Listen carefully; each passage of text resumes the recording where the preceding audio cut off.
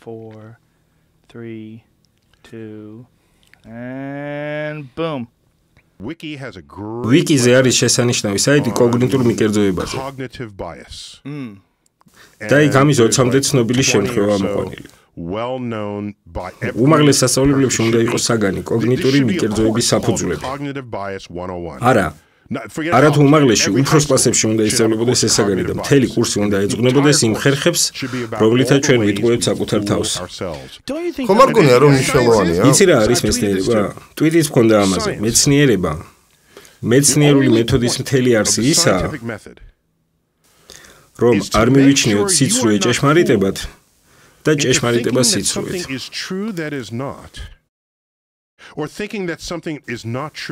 ესაა მთელი არსი. ანუ მეცნიერული მეთოდი იძლევა ნებისმიერი რამის გამოგონების საშუალებას. უბრალოდ უკეთ-აკეთე ჩანიშვნები, გამოიყენე რეგისტრატორი, შექმენი მონაცემთა ბაზა, გააკეთე ყველაფერი იმისთვის, რომ მინიმუმამდე დაიყვანო ინფორმაციის არასწორად გაგების და ინტერპრეტირების შანსი და არ მიიჩნიო სიცრუე ჭეშმარიტებად და ჭეშმარიტება სიცრუეთ. მთელი ძალებით ეცადე ამ პრინციპის რეალიზაციას. სწორედ ესაა მეცნიერული მეთოდი. ამით ვართ დაკავებული მეცნიერები და ამიტომ, როცა შენ უყურებ ადამიანების ყველა ამ გამონაგონს, როგორც ასტროლოგია, ლიტოთერაპია, მთელი ეს უკონტაქტო მასაჟისტები, მაგათ მოიხები, ეგენი სერიოზული ხალხია, შენ არ გისმის იქ სიმართლეა. მოკლედ, მე ვარ მკურნალი, ინტუიტიური მკურნალი. ყოველივე ამის უარყოფა ხდება ორმაგი ბრმა მეთოდის გამოყენებით. რატომ ვიყენებთ ამ მეთოდს? ადამიანები თავს იტყუებენ, რომ რაღაც, რაც მათ გამოიგონეს, ჭეშმარიტებაა. ამიტომაც ვიყენებთ ორმაგ ბრმა მეთოდს. როცა ძალიან გინდა რომ რაღაც იყოს ჭეშმარიტება, ან პირიქით, როცა შენთვის წარმოუდგენელი რაღაც გეჩვენება ჭეშმარიტებად, მაინც აუცილებელია რომ ვიღაცამ შენს გარდა შეამოწმოს შენი მონაცემები. პოტენციური მეცნიერული ჭეშმარიტება იბადება მხოლოდ იმ შემთხვევაში, როცა სხვადასხვა ადამიანების მიერ ჩატარებული ცდის შედეგების თანხვედრა ხდება. ანუ შენობით მიიღოს სასურველი შედეგი ექსპერიმენტის გზით, ეს არ იქნება აღიარებული ჭეშმარიტებად, მანამ სანამ ამ შედეგს არ გადაამოწმებს სხვა ადამიანი, რომელიც შენ არ გულშემატკივრობს. ამიტომ იყო აინშტაინი უმაგრესი. მისი ფარდობითობის არავის ჯეროდა და იგონებდნენ სხვადასხვა ექსპერიმენტებს იმის დასადასტურებლად, რომ ის ცდებოდა, მაგრამ ყოველი ახალი ექსპერიმენტი მხოლოდ ადასტურებდა ფარდობითობის თეორიის ჭეშმარიტებას. როგორ ფიქრობ, როცა არ უყვებით ადამიანებს როგორ მუშაობს მისი ტვინი, რა არის მიდრეკილება და დასტურებისკენ?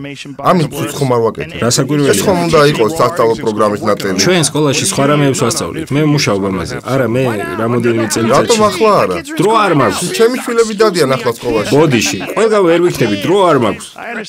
მესმის, მაგრამ მოდი ვილაპარაკოთ მაინც ამაზე. პროგრამაში უნდა იყოს ჩართული მთელი საგანი კოგნიტურ მიკერძოებაზე. კი ბატონო. რომ კონდეს იარაღი შარლატანების წინააღმდეგ, ხომ ასეა? გეთახმები. მათ წინააღმდეგ ვინც უბრალოდ ცდება და თავს გვახვევს თავის შეცდომას, ან მიზანმიმართულად ითფობს ხელს ჩვენს უცოდინობას. ეს ხომ მნიშვნელოვანი ფაქტორია ჩვენ კულტურაში. პოლიტიკოსების მუშაობაში ესაა ფაქტორი ხელმძღვანელობის მუშაობაში, ჩვენს მიერ საქმიანობის შერჩევაში. ყველა სახის ურთიერთობებში, ადამიანებს შორის და ადამიანებსა და გარემოს შორის.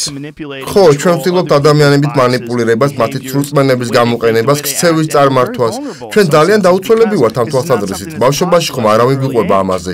მე მგონია რომ დამოუკიდებლად მისვლა ამ აზრამდე ძალიან რთულია. ხშირად მიფიქრია, რატომ არ ამიხსნეს თქო ეს ყველაფერი ბავშვობაში? მართალი ხარ. უბრალოდ პროგრამა არ იყო ამაზე ორიენტირებული. ზუსტად. ჩვენ მხოლოდ იმაზე ვფიქრობთ, როგორ ჩავყაროთ ფაქტები თავში და არა იმაზე, როგორ ვასწავლოთ მათ ჩვენ აზროვნება. მივეჩვიეთ აზრს, რომ თავი არის ერთგვარი ჭურჭელი ფაქტებისთვის. და არასოდეს არსად არავინ გვასწავლის, როგორ ვაქციოთ ფაქტი ცოდნად, ცოდნა სიბრძნეთ, სიბრძნე წვდომად. გონია რომ მთელი ეს ჯაჭვი უნდა მონაწილეობდეს სასწავლო გეგმაში.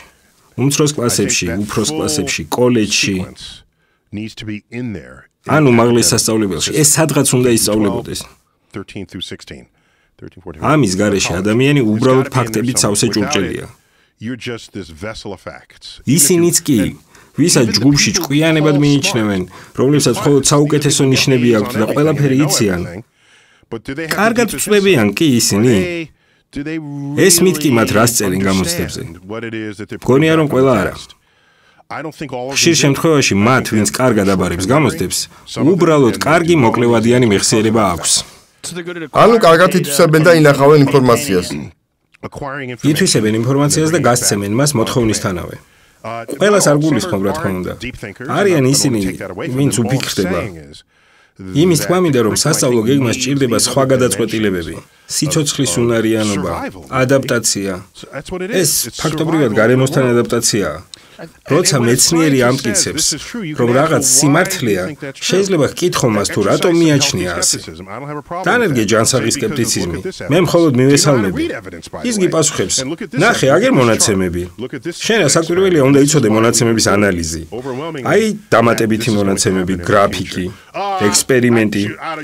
სწორედ ამაზე დაყრდნობით გონია, რომ შეგვიძლია მოვლენების პროგნოზირება. შენ გიპასუხებ: კარგი რა, შენ რა იცი, შენ ხომ სათვალიანი მეცნიერი ხარ, მობილური ბებიას დაურეკო. ხო, მოდი ჩემს ავტორულ დაურეკო. მოუყვები მას, რომ მეცნიერება არაფერი იცით. მოკლედ. გონია, რომ ასევე სასარგებლო იქნებოდა ადამიანებისთვის გვესწავლებინა შეხედულებების ფორმირება და ცხოვრების ისე აღქმა, რომ ამას მათთვის სარგებელი მოჰქონდეს. ჩვენ ხომ არ ვასწავლით ბავშვებს, როგორ გამოიყენონ საკუთარი გონება.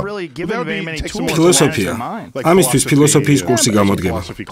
კი, მაგრამ ფილოსოფია იშვიათადაა, რომ არა, ზოგადად ფილოსოფიას არ გულისხმობ. ცხოვრების ფილოსოფია. როგორ უნდა მივიდეთ გადაწყვეტილებამდე, ხედავდეთ მიზეზ-შედეგობრივ კავშირებს. იქნება არსებობს მოლოდინი, რომ ამაზე ბავშვებს ოჯახებში ელაპარაკებიან, მაგრამ ყველა ოჯახი არაა ერთიანი. უფრო მეტად დაშლილი ოჯახებია. ეგეცა.